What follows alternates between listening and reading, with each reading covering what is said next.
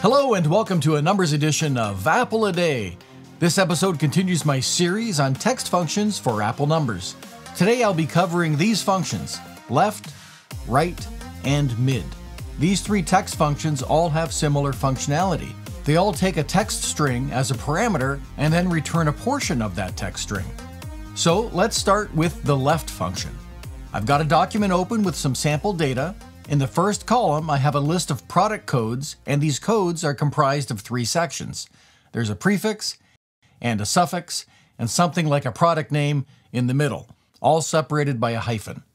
Now let's say I wanted to extract the prefix from this product code. Because the prefix is consistently 3 characters in length, I can use the left function, which will return the specified number of leftmost characters from a text string. If this prefix varied in length from, say, 3 characters to 5 characters, I would not be able to use the left function.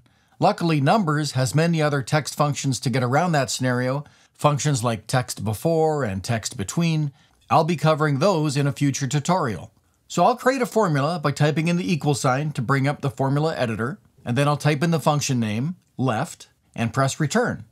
And you can see that it takes 2 parameters: the source string and the string length. So the source string is the text we're extracting characters from, and the string length is the number of characters that we're extracting. So I'll select this first product code for the source string, and then I'll press Tab to move to the string length parameter. We want the 3 first characters, so I'll type in the number 3. And if I press return, we now have the first 3 characters of that product code. I'll copy this formula into the rest of the cells. And you can see we have successfully pulled the prefix from all of these product codes. So that's what left does, nothing more to it. And by this time, I'm sure you already figured out what right is used for. Instead of returning the leftmost characters, the right function returns the rightmost characters. So next, I want to extract the product code suffix. And once again, we're lucky that the suffix in all of these codes is the same number of characters in length, 4 to be precise. So I'll type in the equal sign to bring up the formula editor, and type in right and press return. It has the same 2 parameters that the left function has: source string and source length. I'll select the first product code as the source string. Then I'll press Tab to move to the source length parameter.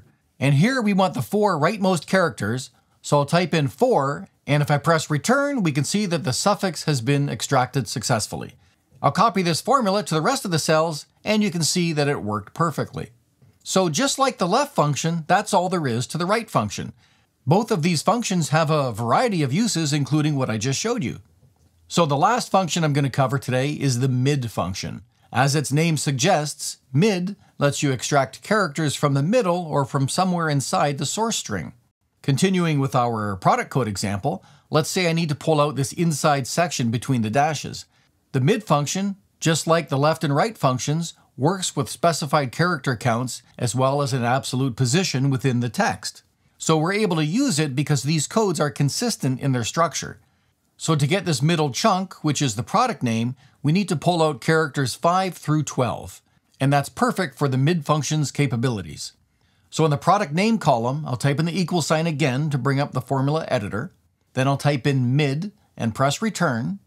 The mid function takes 3 parameters: the source string, just like with left and right, but the second parameter is different. It's called start position, and as it suggests, this is the starting character position within the source string. And the third parameter is the string length, and this is the number of characters to return.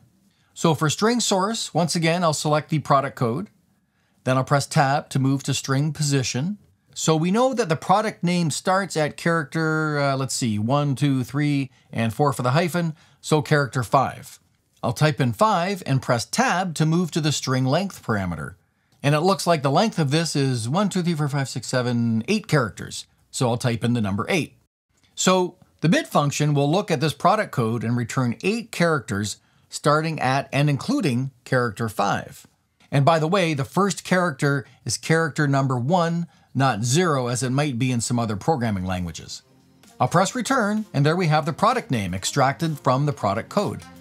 I'll copy this formula to the rest of the cells. And that's it. That's all there is to it. So these 3 functions, left, right, and mid, are very common text functions used not just in numbers but in a variety of programming languages. Well, that's it for today. Keep my channel growing by liking, subscribing, and commenting. Every bit helps. Thanks so much for watching. I'm John Martins, and I'll see you in the next episode of Apple a Day.